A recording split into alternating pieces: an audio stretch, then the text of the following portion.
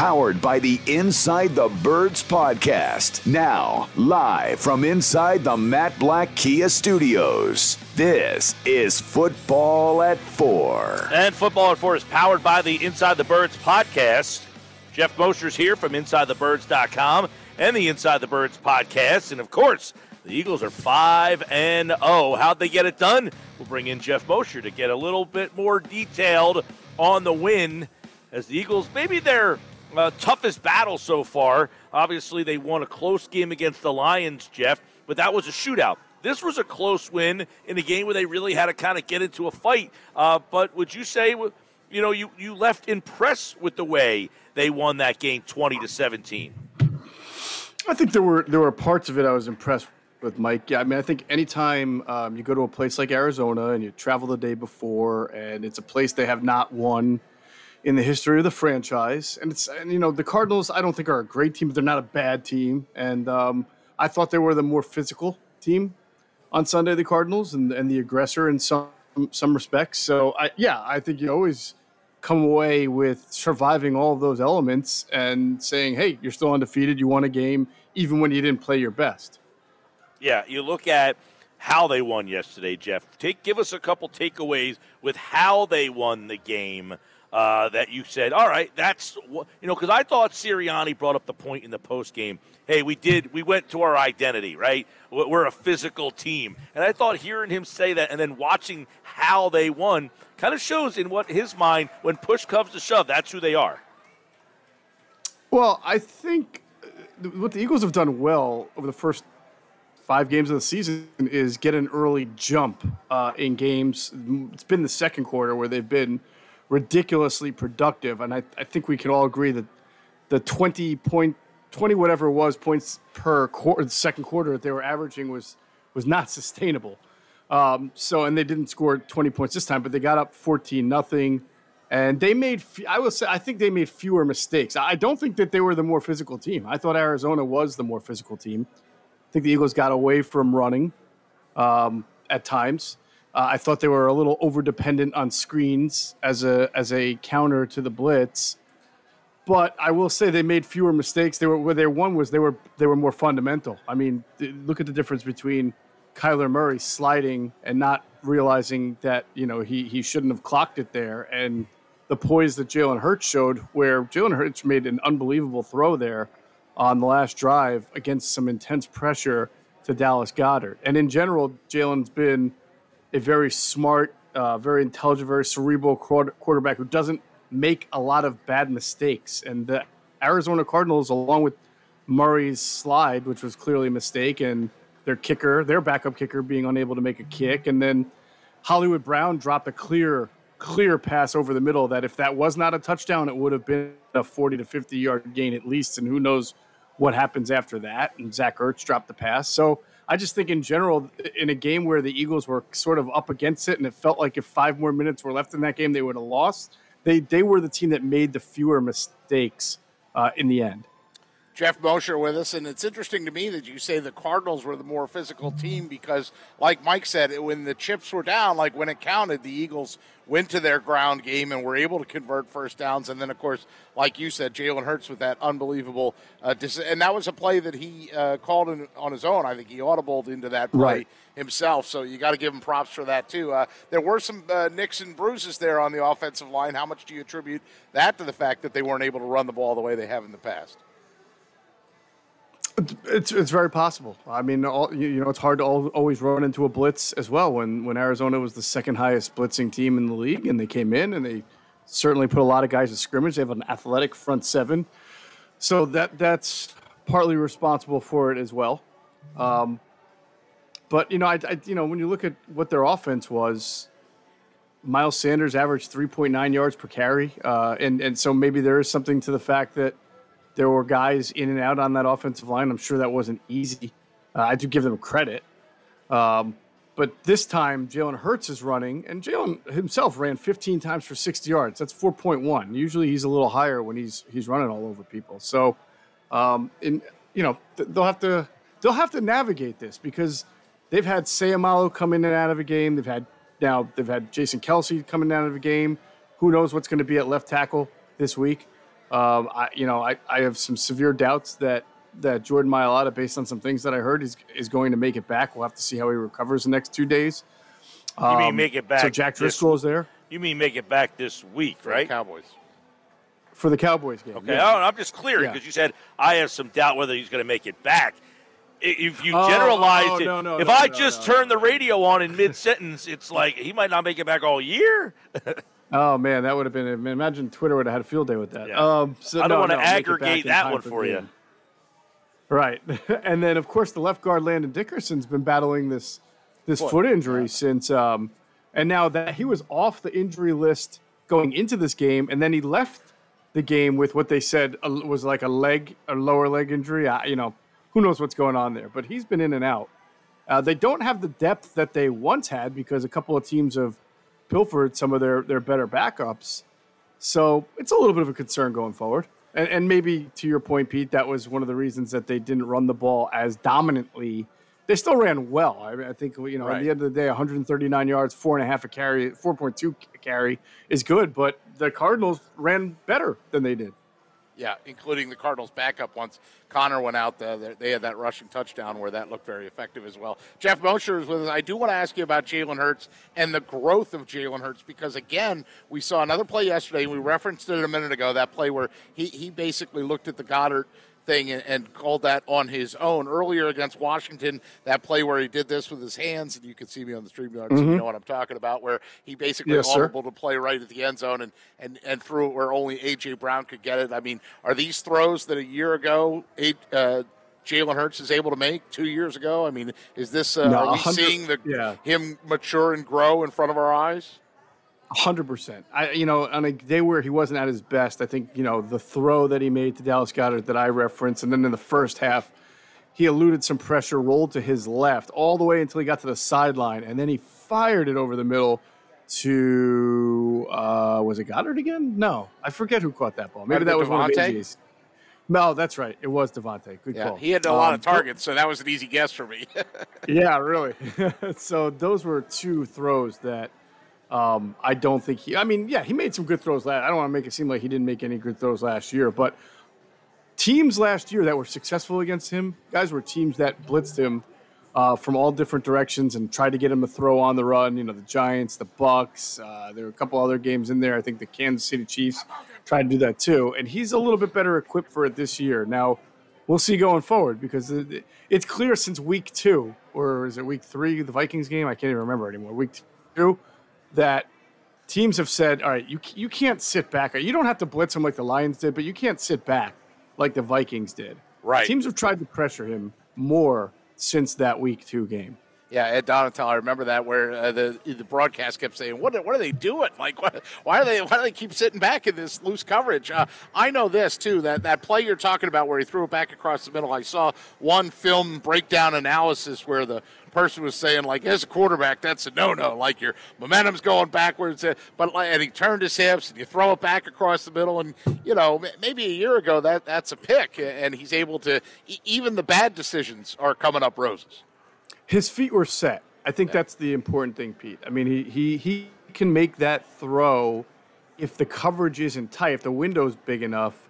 That wasn't fully across his body because his feet were set. He was able to square up and be able to fire it there. If he was still drifting toward the sideline, and now you're watching me on the street, right? Yeah. And then has to kind of like throw across the body, of course, that's a no-no. And that's the kind of throw he tried to make last year. If you guys remember, right before halftime, against the Giants, he got picked off on a play. He just should have thrown it out and taken the field goal, but he was rolling to his right, and then he tried to throw it in there into a tight window. And so that's the difference. This year, he's able to make that throw. His feet are set. He's more poised.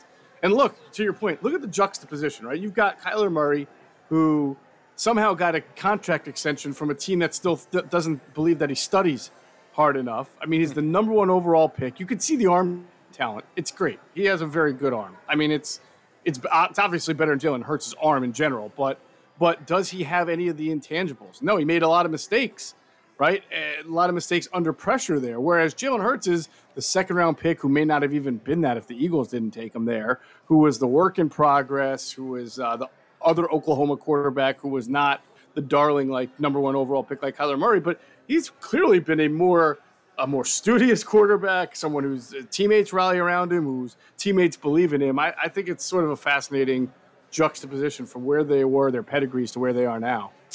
Geoff Mosher, InsideTheBirds.com, the Inside the Birds podcast. I want to flip over to defense. I want to get your opinion on the game that John Gannon called yesterday. You look at the end of the day, 20-17. It was another game where they didn't give up more than 17 points. But what did you think about their defense overall? So I think the whole discussion on Jonathan Gannon's defense and whether it was good or bad or soft again, it would make for a great sort of made for TV court drama, because I think it's completely fair if you're the prosecutor here and you're like, what is up with all the off coverage you played? For the first time, you allowed a team to just sit there and pick you apart again across the middle on very similar looking routes. I mean, their matchup zone got exploited, and you started to wonder when Jonathan Gannon was going to make that adjustment, whether they're going to bring somebody in a little bit, stop playing off, stop playing scared, maybe force the issue. And you can make the argument maybe they would have lost that game if it was 5 more minutes longer or Kyler doesn't slide there. However, at the end of the day, Jonathan Gannon can say, guys, my defense gave up 17 points, and I will take that any day of the week. The defense rests in that regard. But somebody can come back and say, okay, well, when you play the Cowboys next week, or a team that's a little smarter, a little bit more disciplined, and also has good passing weapons, what are you going to do? Are you going to still be scared if they're picking you apart and be comfortable with that? So it's something to monitor as we go along. I was a little surprised by the late third, early fourth, how easily Kyler Murray was able to sit there and move the ball, especially across the middle where the Eagles have been dangerous. So they obviously took some concepts. They flooded the zone in certain areas. They drew up some confusing routes that caught guys like, I don't know if he's going to break in or break out. And they were able – and then also those two guys are very quick and speedy, so they're able to get inside those windows. I'm talking about Marquise Brown and Rondale Moore. Listen, we can sit here and criticize the call, the approach, but they gave up 17 points and nobody threw the ball over their head. So Jonathan Gannon's going to point that out too.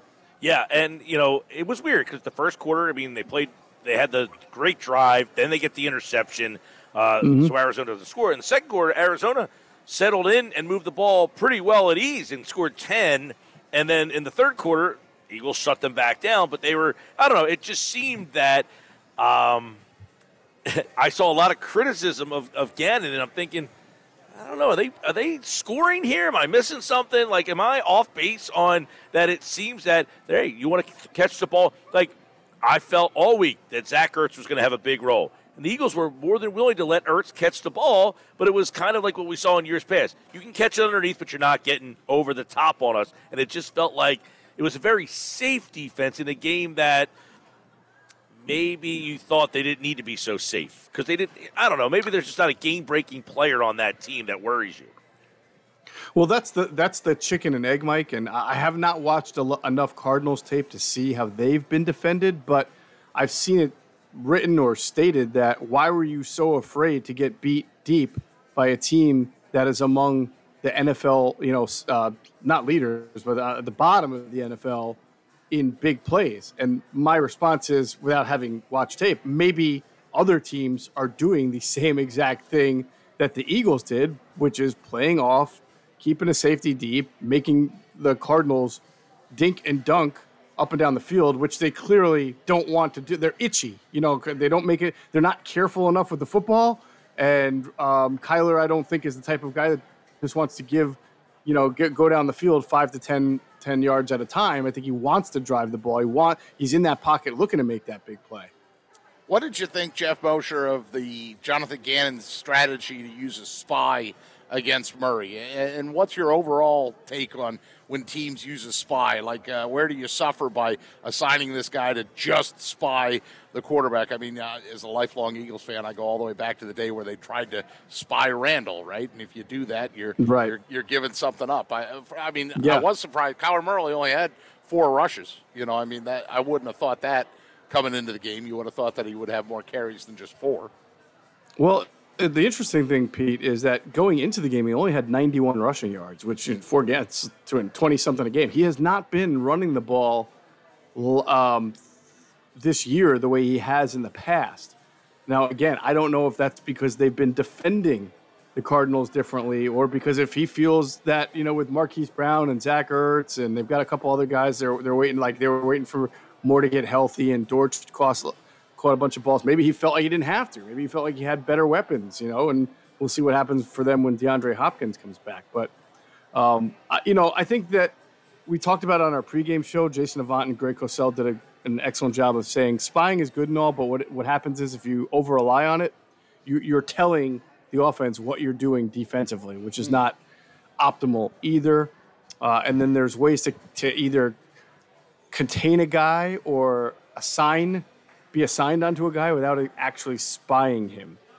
So it's sort of a pick your poison in that regard. Sort of like offensively, Nick Sirianni said today, without specifically saying it, he basically said, we threw a ton of screens because they're blitzing us a lot, and instead of having hot routes, we're going to throw a bunch of screens. And then they worked early, but Arizona caught up to it late, and they were not as effective. So it's like a pick your poison. Some people say the Eagles should have more hot routes built in. Jason Avant said, if you're a hot route offense, then the defense knows what kind of blitz to leave you so that your hot route is ready to sit down and catch the ball, but 2 yards short of the sticks every time. Yeah. So you have to pick your poison on that too. Yeah, and look, I thought, early in the game, the Eagles moved the ball at will. What did Arizona do to make it more difficult as the game went on? Because that first drive it looked like they were going to move the ball at will all day long. Yeah, well, that's the unanswered question of what happened to A.J. Brown, who caught 3 balls on the drive and then was not really a factor in the offense going forward. They hit the screen to the tight end screen to Goddard pretty early, and it was productive. And then it stopped because they kind of went to the well so many times that Arizona made an adjustment there. I don't know exactly how you have to wait till the All-22 came out, but they clearly saw that the Eagles' game plan was to give them the quick hit against the blitz. And they didn't stop blitzing, so they just must have defended the quick hitter a little bit more because they knew it was coming. The safety can sit there and say, all right, I know I can play this deep middle, pretend I'm going to get lost on another route, but then go right to the area where I see the screen at. So that was the cat and mouse of it. That's what I think happened to stop the Eagles' offense. Yeah, it was, the first drive. I mean, they just went down 11 plays, 64 yards, and that 1 yard Hurts plunge. Plus, like you're talking about, Jeff, this that 5 for 7 Hurts was on that drive, 3 completions to A.J. Brown, and then after that, A.J. Brown sort of disappeared. Yeah. I think that they'll have to be a little more, I guess, creative going forward. When teams are going to do this to us, we need to be able to make sure that we get the ball in the hands of A.J. in this scenario, or Devontae in this, or Dallas, and not kind of run the same play all the time. It did feel like they just wanted to screen the Cardinals to death. Yeah. All right, Geoff Mosher, it's an interesting week. Dallas week is here, playing for first place. The Giants are 4-1, the NFC East. By the way, did you check out, happen to hear Ron Rivera's answer to why Philadelphia and the Giants are a little ahead of where Washington is right now?